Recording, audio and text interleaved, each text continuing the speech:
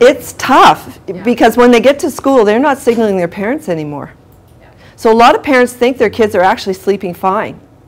And they don't realize that they're spending extensive periods of time in their rooms, not asleep.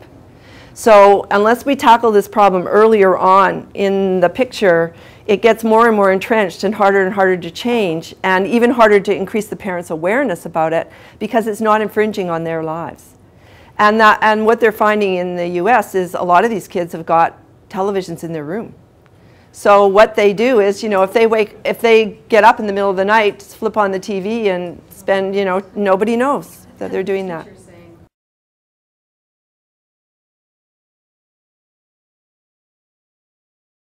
Well, they need to pay a lot of attention to the sleep surface and what's in the bed. So they need a firm mattress. You can't co-sleep on a soft mattress or on a water bed. They really should be getting rid of any soft pillows or duvets or things like that in the bed, because those are all things that if an infant comes in contact with their face during the night, it can cause suffocation. They need to make sure that they're not on any medication that would cause them to go into a really deep sleep and be kind of unaware of their sleep position, because some of what can happen during the night is there can be overlaying. And I found a really interesting page in a book that I was reading that was on risk, and it was from London in the 1600s, and they were talking about the death rate in London from parents overlaying their infants.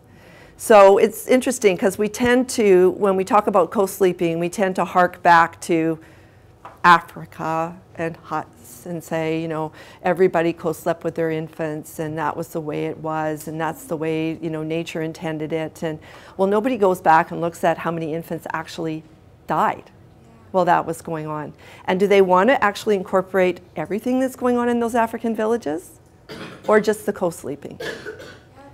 But so it's making sure, and then also saying that they shouldn't be exhausted when they're co-sleeping because they're more likely to fall into a very deep sleep, and that's more likely to have a problem, and they shouldn't be drinking and they shouldn't be taking any drugs and on and on. So there's a lot of factors. If you go on the Canadian Pediatric Association website, they don't recommend co-sleeping, but there are guidelines there for safe co-sleeping. Yeah.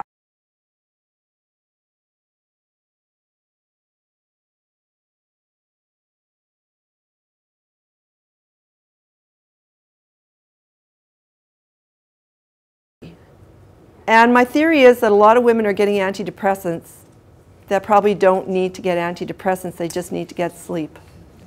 And I really worry about treating people with antidepressants when it may be a matter of they're simply sleep deprived, because antidepressants have effects on brain chemistry. And it's hard to know whether those effects actually go back to, or whether the brain actually goes back to the way it was before people were treated with antidepressants. And there was a study that came out recently that actually suggested that mild to moderate depression shouldn't be really getting treated with antidepressants. It should be getting treated with cognitive therapy, and only in the cases of severe depression should we be treating people with antidepressants. So I think there's a lot of women out there who are being treated with antidepressants who are probably sleep deprived. And I think you're right. I think there's probably kids who are being diagnosed with ADHD and put on Ritalin who aren't getting enough sleep. And so we should be getting at the underlying problem that's going on. And it's not that easy to disengage it, because kids who have ADHD also have sleep problems. So it's, again, one of those things where we come back to, well, what's the chicken and the egg thing? But, you know, a lot of kids end up getting diagnosed with, I think, ADHD, where it may just be that there's some hyperactivity going on and it's not being well tolerated. So whether it's an actual ADHD diagnosis is another question, and that hyperactivity may be associated with sleep loss.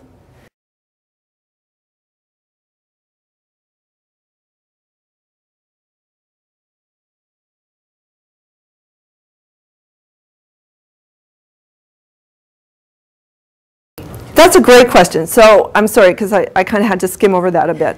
But basically what they're saying is that there are chemicals that are secreted during the night, and one of them is called ghrelin, and the other one is escaping me at the moment. And what happens when there's short sleep trajectories is they're not being secreted in the same way that they would be secreted if there was a longer sleep trajectory. And some of these things are actually appetite suppressants, and they actually affect the way that we use the calorie intake that we've had previously.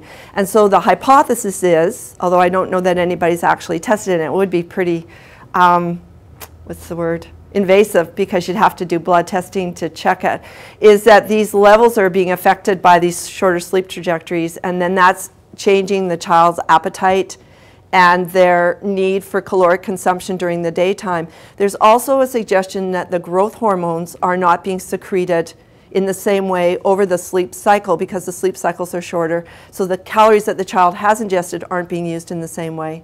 And then if we add cortisol into the mix and the cortisol levels are elevated, cortisol interferes with some of those other chemicals that would be secreted in the body. So I suspect it's quite a complex biochemical picture, but that's what they're thinking the biochemistry is.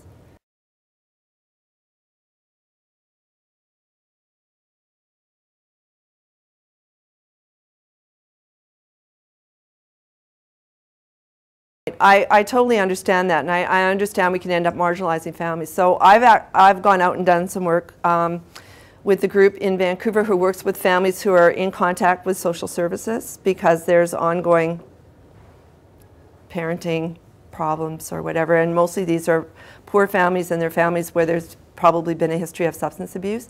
And we've come up with strategies that they can use to promote sleep with their children, even when they're living in a bachelor suite.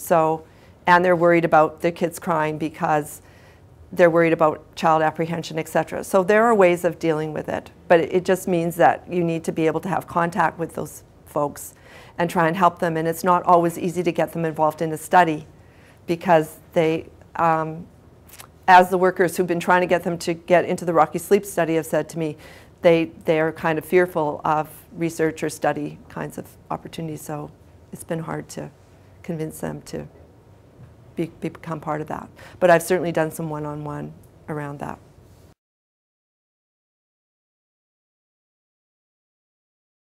There's like 48 books out there. But good ones. Well, the problem is every book tells parents something different. So it's a matter of individualizing. You have to really individualize it, our strategies that we present in the Rocky Sleep Study are a package, but what we do is we have a question and answer period at the end of our group intervention, and then parents can ask particular questions about their kid and the problems that they're having with their kid, and how can they make these strategies work for them. So I think that's part of it, but part of it is too that most parents, they don't get any support around this, and it's all very well to read the books, but at the end of the day you have to be able to try and actually implement what you're seeing in the books. What I found with the public health is I've been working with Vancouver Coastal for a long time now because they were involved in helping me recruit for the pilot study, and that got published in 2006, so that tells you how long we've been working on this. And because they feel that there isn't good evidence for a particular intervention, the public health nurses are not giving parents advice about how to solve the problem. They'll give them a number of different approaches and say, well, choose from this variety of approaches which one you think might work for you. And I think that in itself is a little bit difficult because often parents have been exposed to those interventions through reading, and they're really looking for somebody to give them some specifics about, well, how can I tackle this? And coming down on a particular way of approaching it. Yeah.